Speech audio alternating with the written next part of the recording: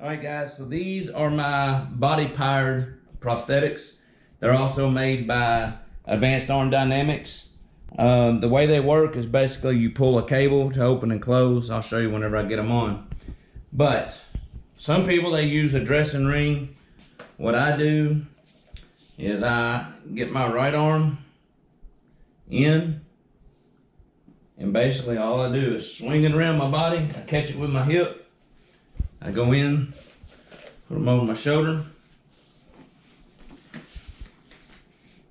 I like fixing my shirt.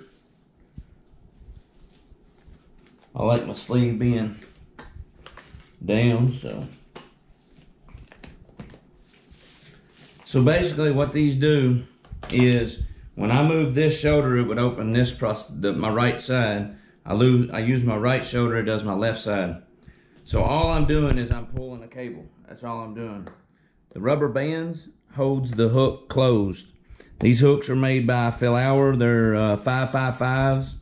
The wrist is a Texas assistive 5-function wrist.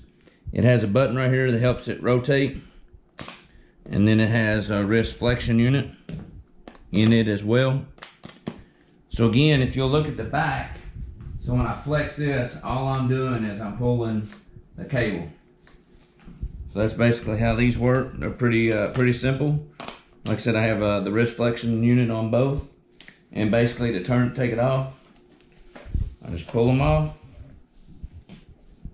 And I would hang them up. And the reason these are called body powered is just because there's no electronics. They are just manual prosthetics. So that's how these work. Thanks, guys.